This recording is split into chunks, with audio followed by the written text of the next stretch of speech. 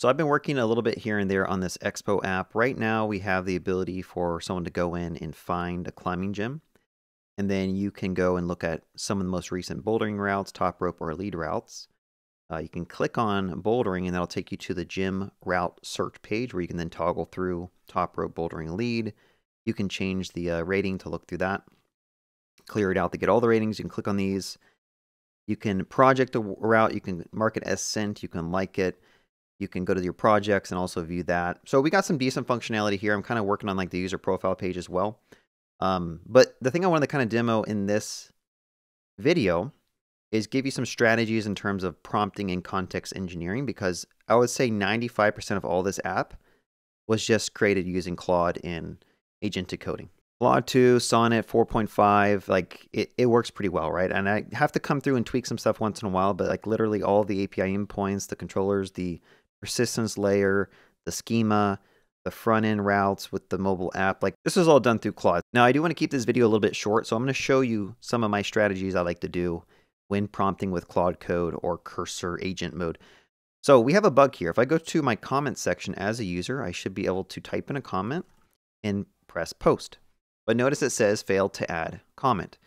So if you wanted to prompt your way to a solution and like give it the right context so that it can be successful on the first attempt, some strategies I would recommend is first of all, find the component that's related to this form. So if you have good intellectual control over your code base, you should know what component that is. In my case, I have one called route detail, and I can open this file. And if you're using Claude Code, you'll see down here it says in route detail.tsx. So you're already connected with the file, and anything you prompt is going to use the whole file for context. Now, sometimes you can actually go through and highlight some stuff, and that will actually also narrow down or hone down your context to those 12 lines selected. In our case, I'm just going to let it go over the whole file and probably try to fix up where it might find this issue. All right, so again, let's just give it some context. I'm going to say, when I try to post a comment, I get an error that says, and then you can go ahead and either, snap in a screenshot of this or just say failed to add comment. Now, in all honesty, I could probably kick this prompt off and it'll just work. It'll probably fix the issue and we'll be good. But in terms of prompting and context engineering, it's always good to just go one step further and find out like what could be going wrong here. So I'm going to go ahead and just go to my API. I'm going to clear it out. And I want to check, is it even making a request to my API? Notice that I'm not getting any logs. So I'm going to give that as additional context to Claude. And I'm going to say, I notice it's not even making an API request to my backend. Now, I think this is enough context for it to fix it, and I would probably just kick this off. Let's just do that. I'm going to kick off this prompt and see if we can kind of fix that issue. And the technique I'm showing right here is basically what I do for a lot of my features. Like I first go and find the relevant files. Maybe there's one, maybe there's 2 or 3 files, and I will paste them as context to Claude Code or Cursor. And then I will prompt and give it more information about like what I'm looking for. The more specific you make each little request in your iterations, you're going to get better results in my opinion. So let's try this out. It says it might have fixed it. I'm going to click on post and now it's actually posting the comment. I'm going to try to delete it and make sure that works. Okay, cool. So that fixed the issue and you can go over here to your changes. It's always good to look at the changes. It looks like we were passing a project ID to this mutation and instead it needs a route ID. This could quickly have been caught if I just read through the file and looked at any TypeScript errors. I'm guessing this would have, lit up red with the TypeScript error. So let's go ahead and keep on building upon this a little bit, give you some more strategies I like to do. So I'm going to say testing and I'm going to paste post. So notice right here, we don't have like an avatar of what user left this comment. We don't have a timestamp. So those are 2 things I would like to add in. Now at this point, the context window has a bunch of information in it that's related to fixing that bug. Do you want that included in your next prompt? In this case, I would probably say no. So definitely clear out the context window so you start fresh. And again, make sure you're connected to your IDE. Make sure you have the same route open or the file open. And in this particular instance, I would probably try to find where the comments are being displayed. So I search for .map. It takes me right to where we're looping over the comments. And then what I would probably do here is you could just go ahead and grab this whole thing. Like you could just go ahead and collapse it. I'll just highlight this. So now we have 30 selected lines. I'm going to say, I might just speech to text this to have it be implemented. Can you also display a avatar placeholder for the user's account image? Just use a placeholder image for now. Also show a timestamp formatted in such a way that says like 5 seconds ago, 5 days ago. You can bring in date FNS or whatever date library you need to get that going. And then finally, if someone clicks on the avatar or their username, make sure the username is also displayed in the comment. Take them to that user's profile route. If we don't already have a route for profile/ID, go ahead and create one. All right, so here's a decently large feature. I mean, like, is it really that hard to add an avatar image and then a name and then a timestamp, bring in date FNS, and then also like have it redirect to a new route, create the new route? I don't know, but let's just go ahead and kick this off and see how it works. All right, so here is the change when it's fully done. I have the comment. We can see their comment, their avatar. You can click it, and that'll take it to their profile page. There is some work that needs to be done on the profile page, but again, I didn't really prompt it or give it specific details about how I wanted the modal to be. It is missing the date, though. I'm not sure why the date's not showing up, so I think maybe adding some additional context, like let's take a screenshot of it, and I'll paste this in.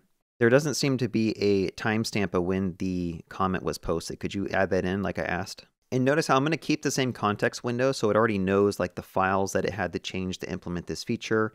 It knows where in the route detail it had to update to like add this to the comment. All right, I think the text color was just white, so it like wasn't really showing up, but I think this feature is basically implemented now. So now at this point, go to Git Diff and like read the changes and review them, make sure they seem good. For the most part, I would say front-end code is very like low risk. If they add something that looks a little bad, you can just reprompt it to have it refactor it. For back-end code, I would be very specific about looking for security vulnerabilities, stuff like that. But this is pretty straightforward. It looks like it's all working pretty good. So I'd probably add all these in. And then I would also probably just commit this. So like fixing comments. I don't know. You probably want a descriptive comment, but that's probably as far as I'm going to take that. So in a nutshell, that's basically what I consider agentic coding. Like if you just follow that same flow where you have the right files and context already open, you have it linked to your IDE, you add those as context, you take a screenshot to give it additional context, and then you ask it to make small iterative changes, very specific changes, and verify that they work after they're done. Again, like what I asked it to do, it basically one-shotted it, except for the color of the text here, it made the wrong color. So it's not perfect. You do have to go and like babysit it. But I will do this in one terminal, and sometimes I'll even have like 4 or 5 terminals open, and I will be adding and fixing bugs and making changes to various pages at the same time. So that's my workflow. And again, commit after stuff is done and you've tested it and it seems good. Small commits, push them often. If you're on a team, maybe you want to make a different branch or a pull request for all this as it's kind of changing through. And then the last thing is be very vigilant and review the code. If you have some experience, maybe you're a mid or a senior, like you have seen, the things that the LLMs can give you, and often it will just throw in magic numbers. It'll give you some bad code, and you have to go through and you have to prompt it to refactor it to apply better patterns. But at some point, your code base will get a nice structure to it, and the LLM will use the existing structure so it builds out new features using that. And then you'll get less and less of like random magic numbers added everywhere. You'll get less like any types added to your code base. And that's what I've seen with many projects that I vibe coded or agentic coded along the way, is when you first start off, you hit roadblock after roadblock, but once you have a solid foundation of your project, it's just smooth sailing for the most part, especially for these really simple CRUD features, which, let's be honest, a majority of web applications and mobile apps are probably just CRUD wrappers with a nice user interface. By the way, you can check out agenticjumpstart.com if you want more information about how I do all this agentic coding. Overall, you can save money and not even buy this and just follow the tips I just gave in this video. But I will talk about how to set up Cursor, how to set up Claude Code, how to use all the different tools and features of those 2 tools.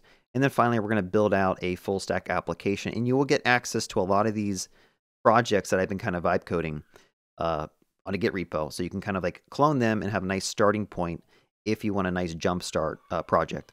So I don't know, you can join the waitlist. I won't even promise I'm going to actually finish this course because at this point, like, agentic coding is so straightforward. I don't think it really deserves someone to teach you how to do it. You literally just do exactly what I showed you and you'll get the results that I'm getting. If you're not getting the results I'm getting, I don't know what to tell you because I've been doing this since Cursor came out with the composer mode, and that was like a year and a half ago, or maybe even 2 years now. I don't know.